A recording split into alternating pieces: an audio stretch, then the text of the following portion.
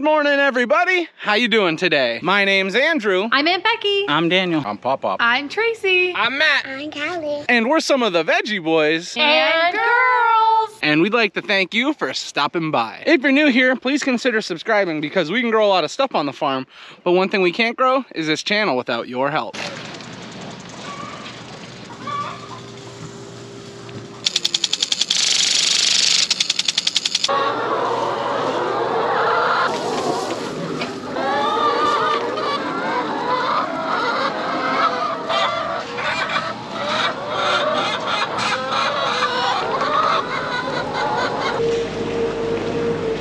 Welcome back, everyone. It's so nice to see you. Currently, we're finishing off morning chores. We've just about got all the animals fed and taken care of. We've gone through our greenhouses, those look good. And now we're just making our final rounds, checking on all the calves. We just built this little pen that now houses 4 calves. We added a cool little water bowl and these animals have been enjoying themselves. Last night into this morning, like clockwork, we received another ½ inch of rain, which is something we're not complaining about because the crops could really use it. The next thing we're gonna be working on is out in the fields, and we'll be heading there shortly. We've got a few more things to do here and then we're on our way. Something I will make mention of is that we cleaned up all our cattle pens. They were looking a little sloppy and we wanted to add some fresh bedding in and take out all the old slop that was there. So we were able to get that accomplished yesterday and it looks a lot nicer down here. The weather's been kind of playing tricks on us. It's been much cooler than it was a few weeks ago, but the humidity is so high, you sweat just as much. It's definitely not the most fun weather to be working in, but what are you gonna do? Job needs to get done.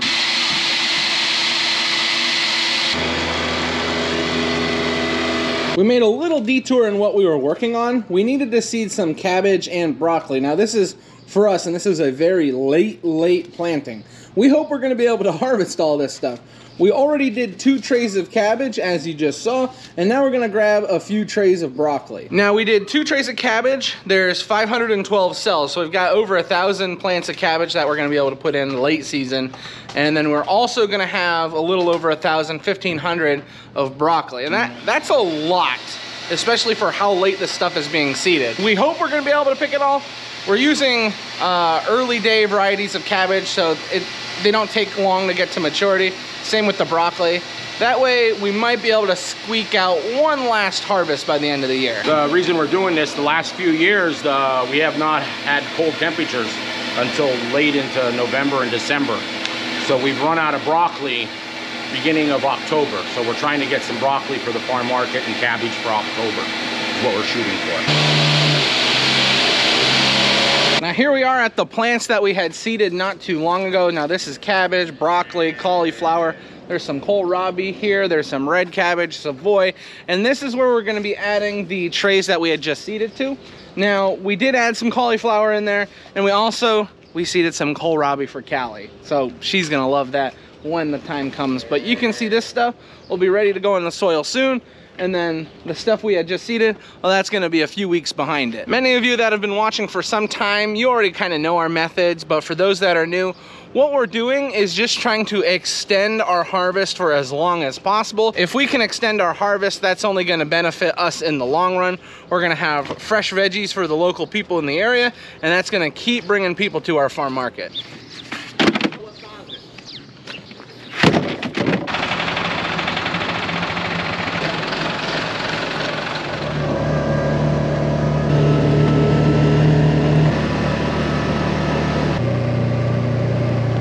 Take a picture of all the blossoms for your mother. On the pumpkins, yeah.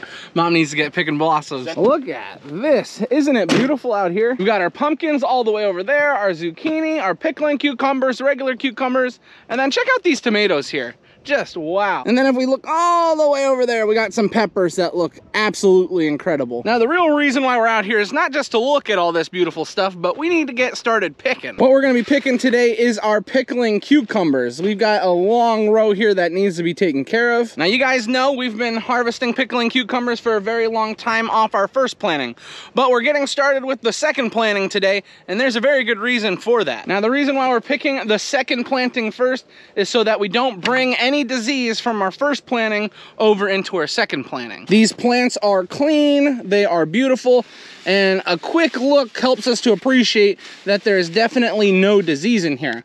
So we wouldn't want to bring any from another crop into it. So that's the big reason for getting started with our second planting first today, and I think we're gonna have a good time. These look beautiful. There's a little bit of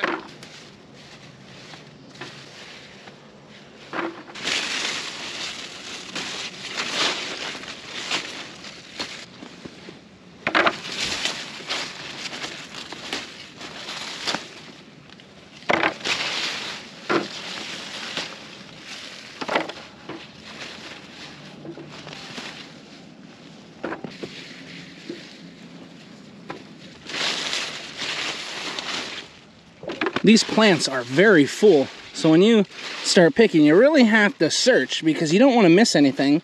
The next time we come through and pick, a lot of these cucumbers will be twice, if not 3 times the size. And this is about the size we're looking for. Thankfully, we haven't found too many that look like this one, so that means we got here at just the right time. This is our first time picking the second planting, and I think we're all very happy with how the cucumbers look.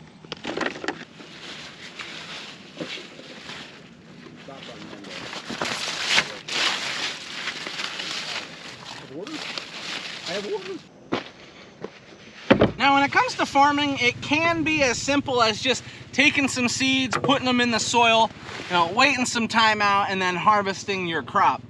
But when it comes to what we're doing here on the farm, there's a little bit more that's involved with it, especially if we're trying to make a living. For one thing, when you have such a concentration of one type of crop in a certain area, disease can become a very big problem. Now, sadly, we could stand here for hours and talk about all the different types of diseases that plants could get. But when we're looking at our pickling cucumbers here, 2 of the most common that they face is downy and powdery mildew. Now, in the beginning part of the year, that's not too much of a problem. We don't face much disease with our first planting. But as we start moving into our second planting, that's when we get a little more cautious. Some of you may be curious why we face more disease later on into the year, and it's actually pretty interesting why we face more disease later on in the year. The area where we live in Northeast Pennsylvania, for much of the beginning part of the year, we will get our air or the weather patterns come out of the north, out of Canada. So we face weather conditions out of Canada for much of the first part of the year, but as we get later into the year, we get our weather from the south. So from Florida, Georgia, Texas, those areas down there, the air currents will come up to where we live in Northeast Pennsylvania. Now, we always have this air mass coming out of the north that is swirling down, and this air mass coming out of the south that is swirling up, and they will constantly meet and then dip and push on each other. So occasionally we're getting air from Canada, occasionally we're getting air from the south. Now, when we're getting air from Canada, it is a little on the cooler side, so it's not as nice for when we're growing certain types of crops. But now that we've gotten to the later part of the year, the warmer air that's been coming out of the south is really pushing the crops, but it's bringing along some problems with it. See, up in the north, much of the diseases that affect these crops are killed off by frost and freeze. So that's why in the beginning part of the year, when we're still getting our air out of the north, we don't face much disease. It's really, really nice. But now that we're getting into the later part of the year, our air mass is coming out of the south, and along with it is disease. The disease comes with the winds that we receive, and sadly it becomes a bigger problem the later we get into the year. It becomes such a problem that we can lose entire crops in a matter of weeks, and we definitely don't want to deal with that. So with this information, what do we do? Well, here on the farm, we add different types of minerals specifically for our pickling cucumbers, our regular cucumbers, and our zucchini to fight against those different types of mildews.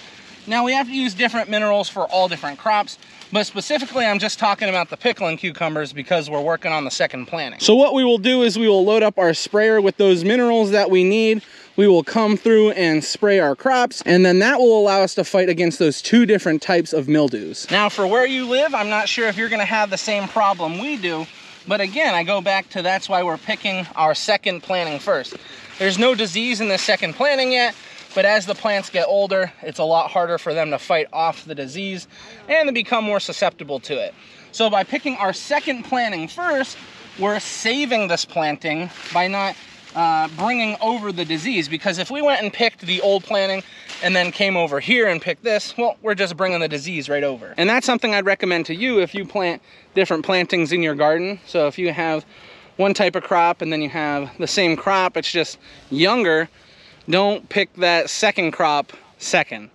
Pick the second crop first. That way you're not taking disease back and forth. Those are just a few things that people don't really think about when it comes to farming.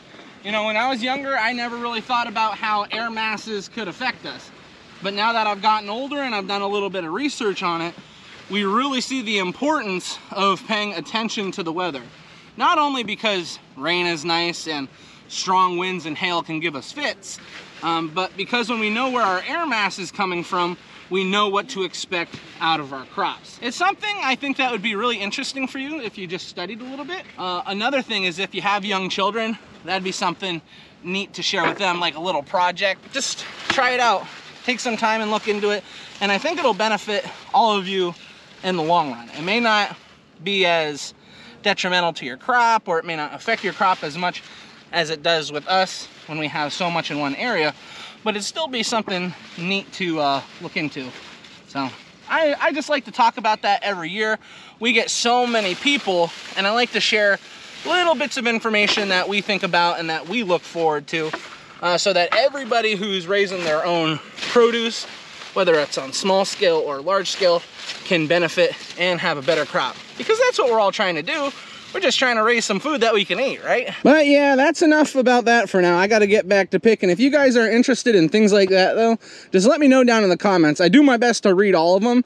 And specifically when people want to know stuff about how I feel about the weather, or you have questions about a certain crop, I try and incorporate that into future videos. So make sure you leave some comments down below. And I don't usually mention this in the middle part of the video, but do me a favor, go hit that like button. It helps us out a ton.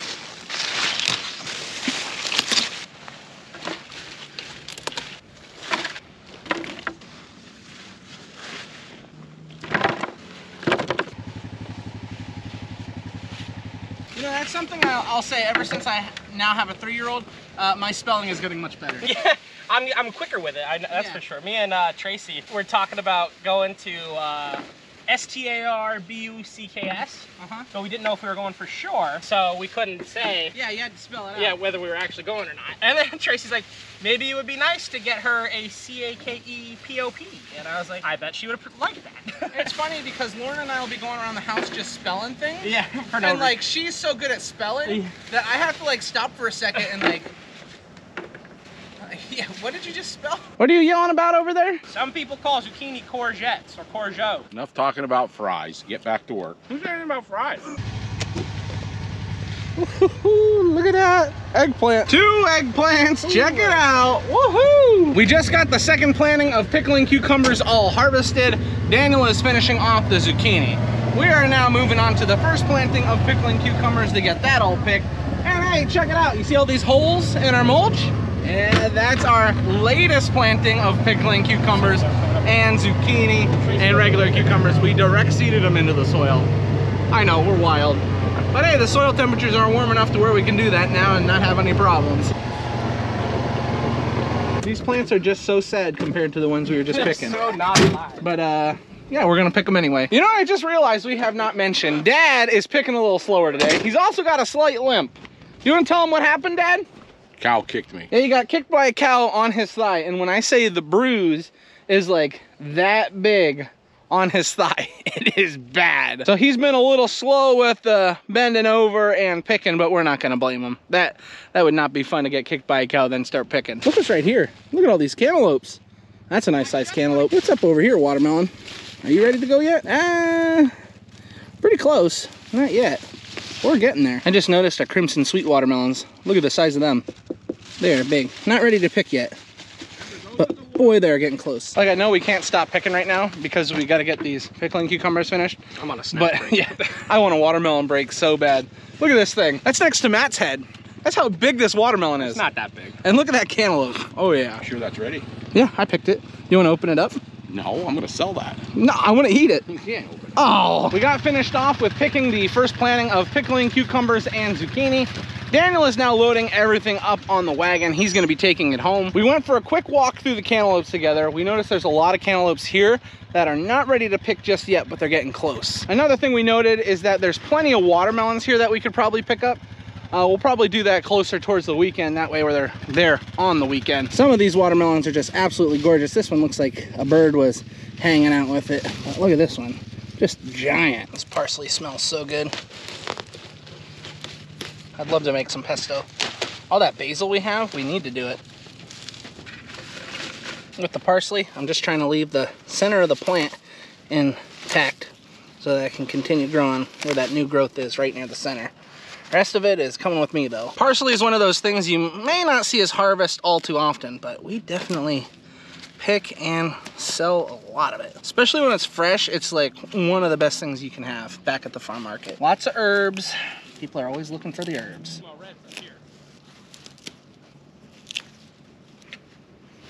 While you were walking around over here, Dad, did you find any nice tomatoes? I picked eggplant. So you weren't even looking for tomatoes? No, I was picking eggplant. Oh, I thought you were getting tomatoes. I see tomatoes over there. Who grabbed tomatoes? I did. Oh, it's easy to see that the tomatoes look really good. I mean, just on this one plant, look how many there are. That's good news. It's like that on every single plant. There are so many tomatoes here. This is gonna be fun. It's kind of hard to see too from just the top side of the plant, but once you start digging a little bit, boy, there is some tomatoes there. Plum tomato turning, check it out. Now I know there's plenty others that are getting started on picking tomatoes or their tomatoes are just changing, but even so, it's just so exciting for us to have our fields really start producing. We've got round tomatoes down there, we've got some plum tomatoes here, and we've got a few different plantings all over the place. And in no time, we're gonna be harvesting a lot of canning tomatoes. Now I already got the flat parsley, but I also need some curly parsley. So I'm back out here picking. What's wrong? Matt's complaining about the windshield on. I put the windshield on for Callie because it was raining the other day. And ever since then, all I've heard was complaining. You can still got a breeze. It's lunch today. It looks like we've got some sausage hoagies here. We've also got some noodles and cabbage. Yeah, halushki, and then we've also got some cantaloupe and yellow watermelon. Hey everyone, what's up? It's the next day now. Yeah, funny how that works. When I left off, we had just finished up our lunch, and then for the afternoon, I had some things to take care of, so I didn't have the camera, and I asked the boys to take the camera with them, but they forgot. Sorry. But again, that's okay because everybody's got stuff to do, so they were probably busy and just weren't thinking about it. You know, bringing the camera around, that's kind of my job. I'm the one that's always thinking about that. But anyway, we have the camera with us again today. We are heading out to pick some sweet corn. We have quite a few orders. On this truck at the moment, we've got 4 bins that need to be filled, which is a lot of corn.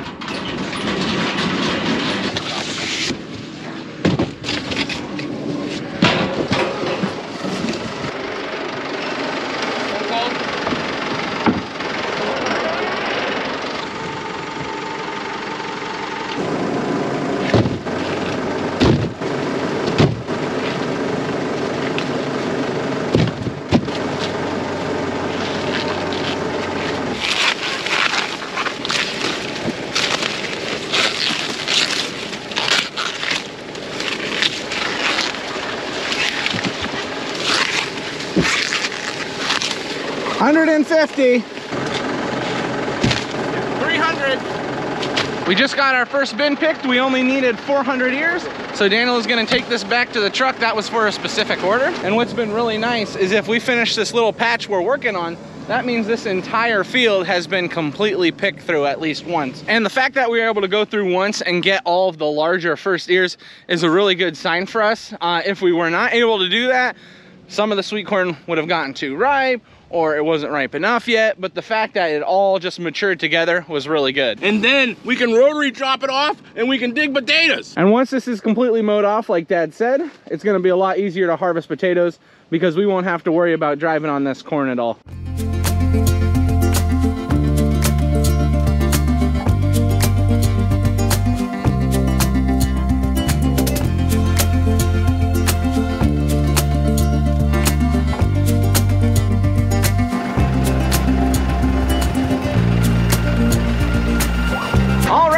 I gotta run off and take care of something else, so I'm leaving the camera with Petey. Here you go, Petey.